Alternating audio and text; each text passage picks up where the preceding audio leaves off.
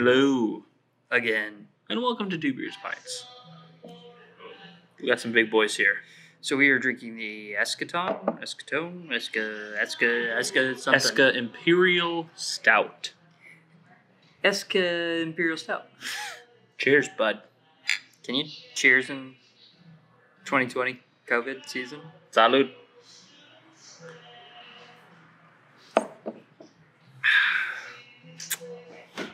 Okay, let me break down what I smell so you can confirm if I'm correct or incorrect. Okay. I smell dark chocolate. Dark chocolate. I smell some grainy tones. They're there somewhere. I smell like a very upper end, back of the tongue hop Bitterness. bitterness there, and then kind of rounded out by a weird milk steak. It's very creamy. I'm sorry, wait, milk what? A milk steak. Milk? No, steak. No, just milk. Okay. But I wanted to throw something weird in there. That's what I smell. How's the taste?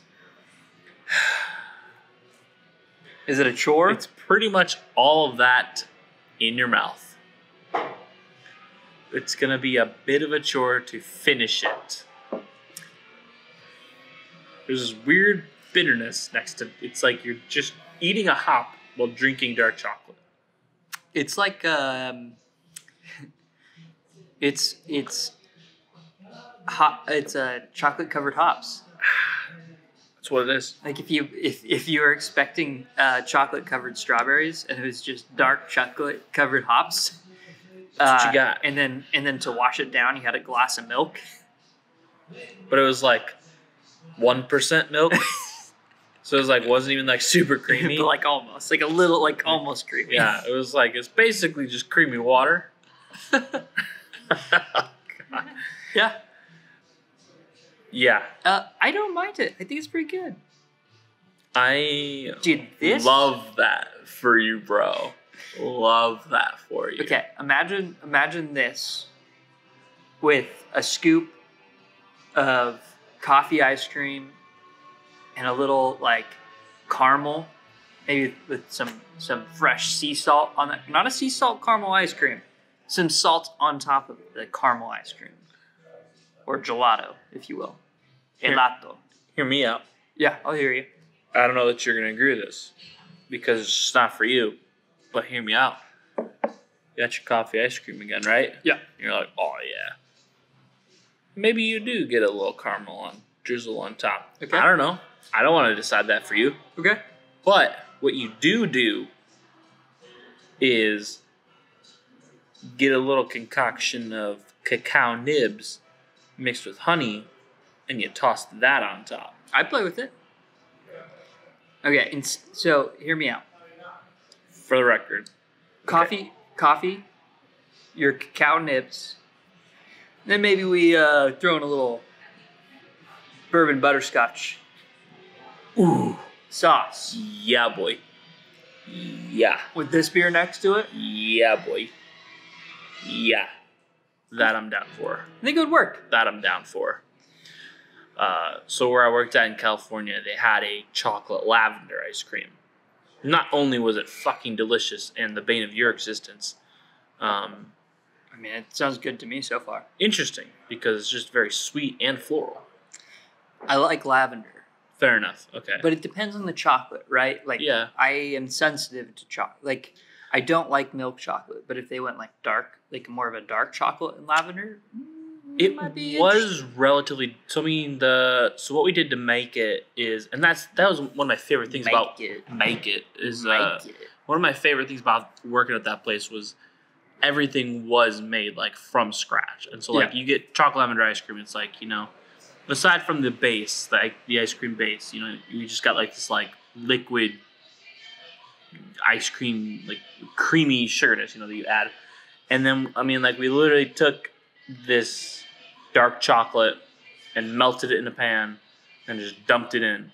And then we took lavender and, made lavender tea with it and then dumped that in. Yeah. And so, yeah, it was one of my favorite things about working at the place is like we just made everything. It wasn't like, oh, this is like this fake syrup mixed with that fake that. It was like, no, we just took the ingredients and just threw it together, and it fucking was amazing. So I've also made with my dad various cold brew ice creams because I would make my own cold brew, and then I'd have a bunch of leftover coffee grounds.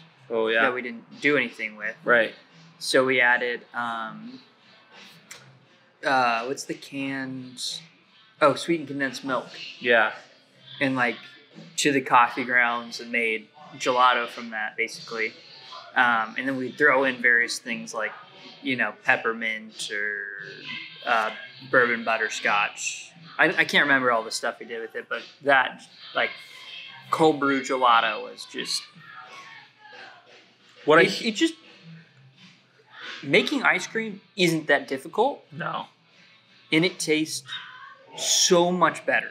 What I hear you saying is we need to replicate this chocolate lavender soon.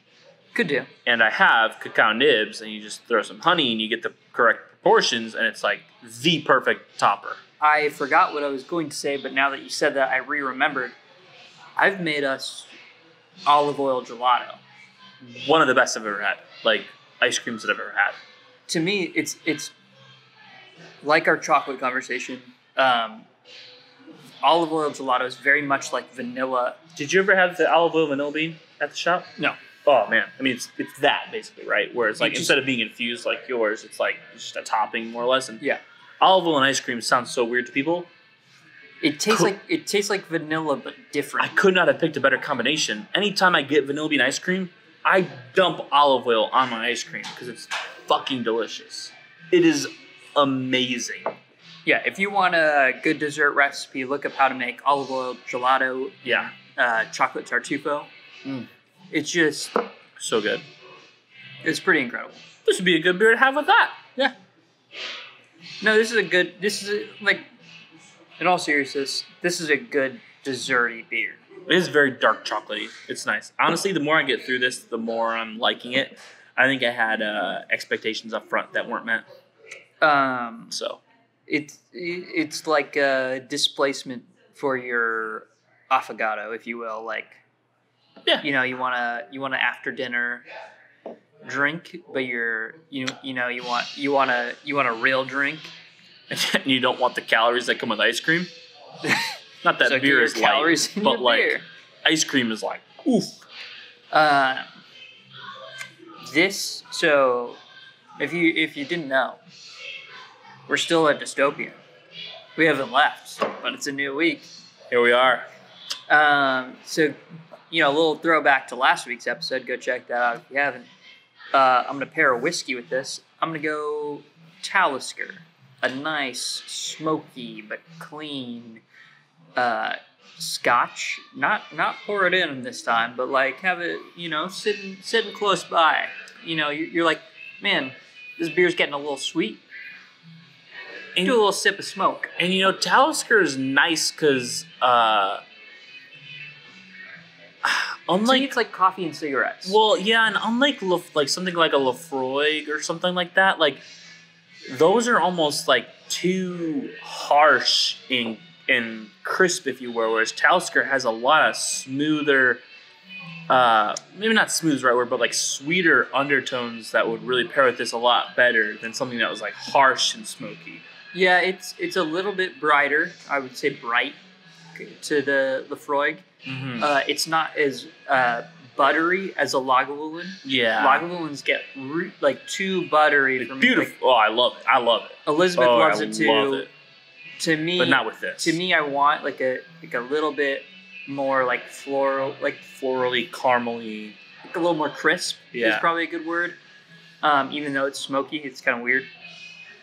But that would pair well. Like if you had a buttery scotch with this, like a Lagavulin, it would just be too thick.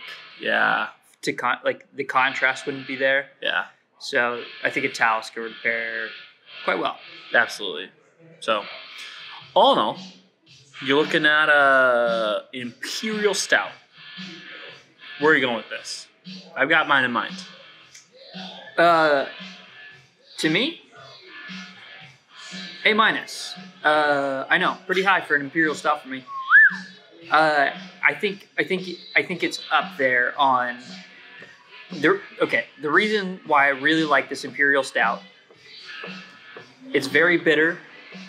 It knows its lane, but then it kind of plays with some flavors. It kind of plays with the chocolate, kind of plays with the coffee, it kind of plays with the milk a little bit. But it knows where it lives, and it's really well developed in that lane. So this is pretty groundbreaking. Surprisingly, for you to not hate this. Yeah. Right.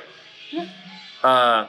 No, I will say, I have, since the Pints episodes have started, because the goal is to drink every beer in Tacoma, which we've actually not done, but like, no, I know, I see your face, but like, we drink a lot more beers that we would never have drank. No, absolutely. No, it has forced us, every time we come to a brewery for pints, we look at the board and we go, well, we've had that and that, and we like those. Let's get weird today. And usually, we'll have a beer before, a couple beers after, some combination of that. And so, like, even if we don't do it on pints, we've still drank, like, we're still in that attitude where it's like, we're coming here to drink beers that we don't normally have. Totally. Absolutely. 100%. So I definitely have grown as a beer drinker. And I would say I appreciate this beer. A minus, sticking to it. What do you think? That's fair. I'm going solid B. Everything that you said makes sense to me. I think the harsh bitterness is a bit much for me personally. I do like those drier chocolately tones than you do. Exactly. So it's like, personally, if you're going stout, I was, and that's what caught me off guard. That's why you'll notice my facial expressions upon first sip, where I was like, ooh, this is a stout. Like, what is this? Like, I will eat. And you were like, hey, this is a stout I can drink. I will eat bittersweet chocolate and enjoy it. Exactly. And so, it caught me off guard. It's not my preference for a stout. But, like, I can recognize everything that you said, and, like, it holds totally true, where it's like, it knows its lane, like, it kind of delves out and, like, plays with some other flavors a little bit, but, like, it sticks true to its lane. And so it's like, I don't love stouts, but this is pretty good. Like, I don't hate this by any means. Like, I do like this. And, like, I definitely think there's a time and a place where I would get this again. So, one of the more popular breweries in the Northwest is McMenamin's, because they own like hotels and various chains and restaurants, like a whole thing across the Northwest. Back when I first started drinking beer, we've talked about this on a podcast before. Recently, they described a stout, or what I assumed to be a stout, because I don't remember what the beer was, as chocolate cake in a glass. And I think a lot of people resonate with that description of stouts. Yeah. Like, I think Guinness, right? It's just like a foamy, kind of chocolatey, like really sweet, thick boy. Yeah. So if you're thinking like, oh, I love stouts, dark chocolate sounds great, but like you like sweet stouts, you're not gonna like this. Not for you. Well, and that's the like, a lot of people pair like this with like coconut, like a coconut stout. Like, coconut, not going to do well. It's going to be too sweet for this. This is a bitter. That's a dark beer. There's a differentiation between like a normal stout or an oatmeal stout or a milk stout compared to an Imperial Stout. I mean, the Imperial Stout a lot of times, and like, I think like maybe that wasn't even on the forefront of my mind going into this, whereas like, they're typically a little bit more hoppy. Like, they kind of boost everything up. It's kind of like an IPA where it's like, oh yeah, like you have an IPA, it's super bitter. You get a double IPA, you can get some syrup boys where they just like, you don't even notice the bitterness because how sweet they are. Yeah. Opposite of this, stouts are typically normally sweeter. So when they boost up the bitterness, you're like, whoa. Slow down. Slow your roll there, big guy. Yeah. But no, it's they do good. I think I'm partial to milk stouts, but like, this is nice. Like, I do enjoy this. Again, I could see myself. I can't pinpoint. That was funny. I can't pinpoint a specific, situation where I'd get this again, but at the same time, it's like I would get this again.